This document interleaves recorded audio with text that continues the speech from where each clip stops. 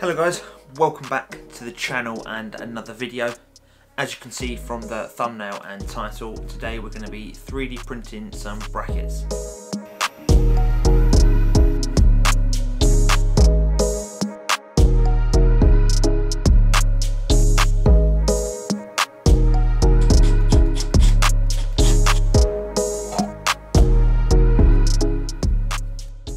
So, why are we 3D printing brackets? Before we get into the main content of this video, I want to give a little overview of the need for these brackets and why I've chosen 3D printing opposed to another manufacturing process. So let's take a look at the problem.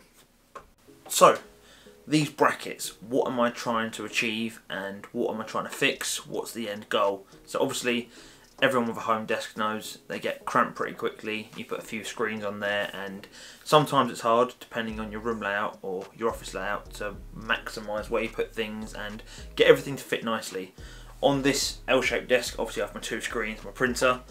One big issue is my laptop because it ends up sitting in front of this screen. So long-term solution and an ideal solution is a bigger desk and maybe an actual laptop stand.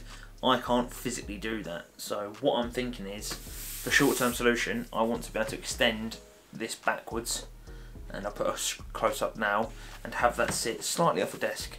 So that means I have more desk space for my keyboard and mouse, and yeah, it offsets the screen further back, which would be ideal. So to do that, we're going to print some brackets that will screw to this desk here. I've whipped up, or I'm going to make a design in CAD, which you can see behind me. We'll go into more detail on that in a minute. We're going to 3D print them. I've stuck a load of fillets on it, some holes in it, and it's quite an interesting design. And we're going to see how the printer copes with it and if we can get a nice part off the machine. Now that you've hopefully got an idea of what we're trying to achieve, let's head over to the other computer, load the CAD up, and take a look at what we're trying to print. What we have here is the SolidWorks model. You can see it is overly complex. We have got a pocket in the top, a hole, we have got the supports with holes in the inside, and we have got chamfered holes. The majority of the edges are filleted, which I think will be interesting to print. Whether you see that definition on the print is something I'm interested to find out. And obviously, as per the title, the big question, can I print that gap on the side gusset with that overhang? Will it work? What will be my limiting factor? Will we get a full print of it, and will it be structurally sound? I know you could get some cheap metal brackets, but these are bespoke. They're a solution to my problem, and I'm looking forward to printing them and seeing how they come out. So let's move on and get these printed. So that was a good overview and a look at the bracket. Once again, like I say, I'm thinking that something's going to go wrong. It's quite complex, a lot of weird fillets, but in terms of filament, if you know me or this channel, I always stick with Prusa, and today we're going to be using the PLA in Gentleman's Grey. Quite a nice neutral colour, and I think that will look good. So 3D models done. We've got our filament already, so let's load that into the machine, get the machine all set up, give it a once over, and then we'll revisit and cover our Prusa slicer settings.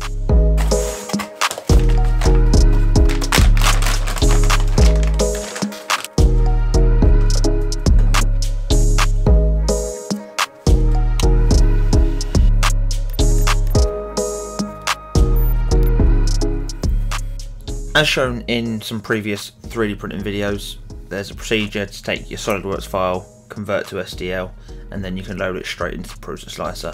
So that's what we've done, and the first thing we do is position the part. So we stick that bottom face down. I've done that because that makes the most sense, and then the part's got a nice base to build off and can work up from there. Keeps the height quite low and spreads it nicely across the bed. But with this print, I had to kind of think about what I was trying to achieve. Obviously, I don't want to spend a long time printing it, but I want to make sure I get a detail. So we actually went for a 0.15 layer height, and then we left the infill on the standard 15%. I think that it kind of self-generates based on your shape and design. So 15% infill and a 0.15 layer height, and this is what it looks like once you've sliced it. So looks reasonable, I think. Obviously In hindsight, I would have spent more attention at these overhang areas, but looks like it's going to be okay. Obviously, I was quite concerned about printing time, and this was not a really long print time. So for comparison, if you went from a 0.15 to a 0.1 layer height, you almost double the printing time. So yeah, this is what we were looking at. I was happy with this, and I was ready to get this exported and onto a USB ready to go into the machine. But you can see here, this is the crucial point. That printing there, you've got an overhang, you've got a split joint, it's kind of meeting up. How that works, we will find out. So let's get this printed.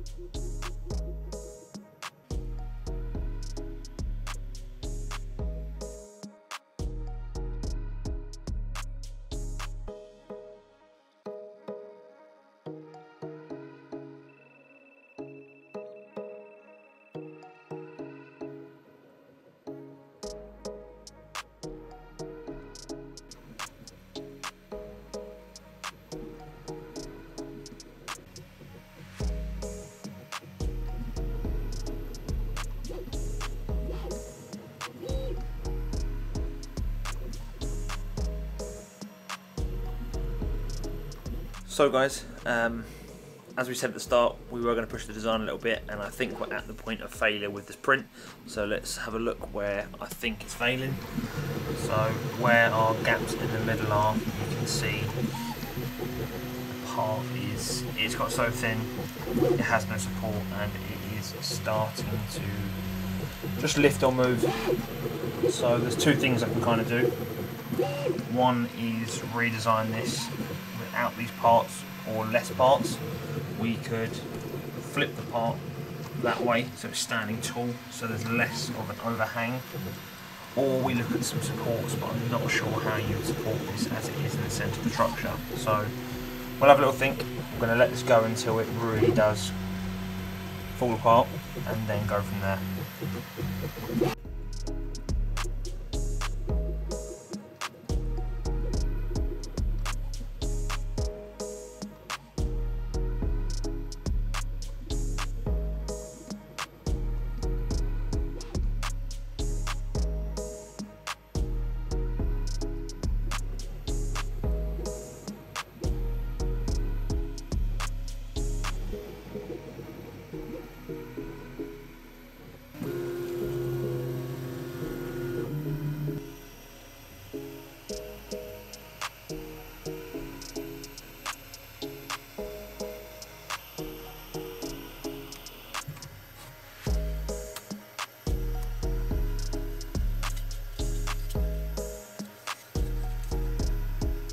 So now that the print is done and off the machine, let's have a quick look around it and see what worked and what didn't. First glances, just from a isometric view like this, it looks pretty good. If I get my camera to focus. Obviously the big issues being the supports here. Obviously these supports had the overhang, and with the overhang, I'll stick a close up here. You did get it went really bumpy and rough just where it was drooping and then putting a new layer on top. So that's visually an issue. Structurally it feels pretty solid. The top finish is really nice where it touched the bed, and overall it looks really good. I'm particularly impressed with the countersunk holes. Those features came out a lot better than I thought. But moving forward, obviously I'm printing 2 of these. I think I will keep this one, and in the next one I'm gonna drop my layer height. So I was at 0.15, I'm going to go to 0.10, and I'm going to change my infill. So hopefully that smaller layer height will allow it to stay together slightly better, and it eliminates the need of supports or anything like that. So first one, 80% success, functional, but aesthetically it could be better. But nonetheless, let's move on to the next one.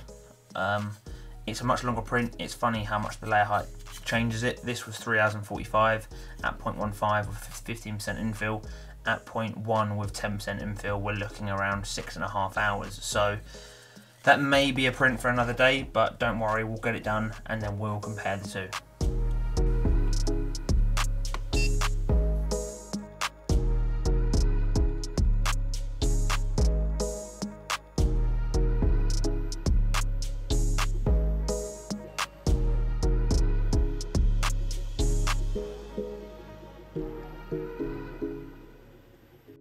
So take 2 with the different layer height. Obviously it's a much longer print, and right now it's not cured it, so we still have that lip standing up, as you can see. But you know what, I'm going to leave it and let it print, because I just want to compare them, see if the layer height actually makes any difference between these two parts, or if I need to rethink that overhang or find a better way to do it.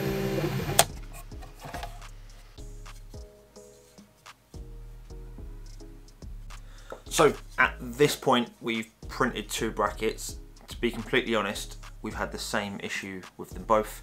In this area here of the overhang, it's just not sticking together, it's drooping or rising, and then it's leaving us with a really rough edge, as I'll stick on the screen now and I've shown before. But yeah, we're getting a really rough inside edge, which, do you know what, they are solid and they would work nicely, but it's just not fun doing a half-hearted job. So what I'm going to do as a solution is get rid of this pocket here and make that solid and print them, and just compare them, see how much time that would add. Was there benefit in removing that? Like, do you need to have a pocket there? Like, I'm pretty sure you don't, it'll be stronger without it, but it's nice to question the way you design things. So we're going to hop back onto SolidWorks, modify one of these and print it. We're going to go back to the 0.15 with a really simple infill and just see how quickly we can smash it out, because at the moment we've gone from 0.15 to 0.1 and there's been no real gain, and we've added 3 hours of print time, so that doesn't work for me. So yeah, let's get that sorted and then get back on the printer. Right, we're back in SolidWorks, our favourite place, and we have done a quick modification, really easy. We had an extrusion through the middle, so we have just deleted that and gone back to a solid beam. But you can see, very similar design, but completely solid this time. So let's see how this turns out. So into our revised model, 42% in, we're now starting the actual supports. So let's watch this come to life and see if this works any better.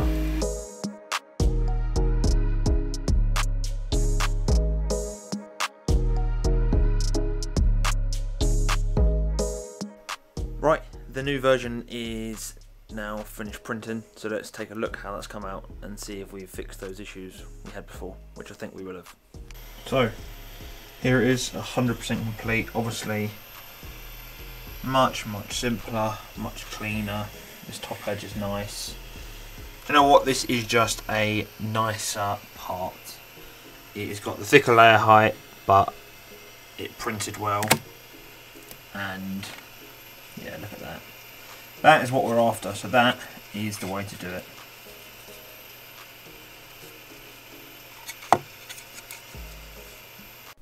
Before we fit them, let's have one last look, because they're going to be fitted up soon.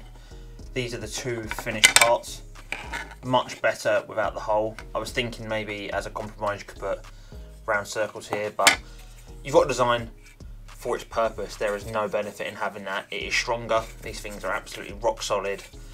I've got 2 nice fixing points with the countersunk holes. Yeah, sometimes you've got to know when to pick your battles, what's worth it, what's not. I know for the future now, unless it's absolutely critical, avoid those sort of overhangs. But yeah, very happy. You can see the finish is top notch. So let's fit these up to the desk and see if they do the really simple job they were designed to do.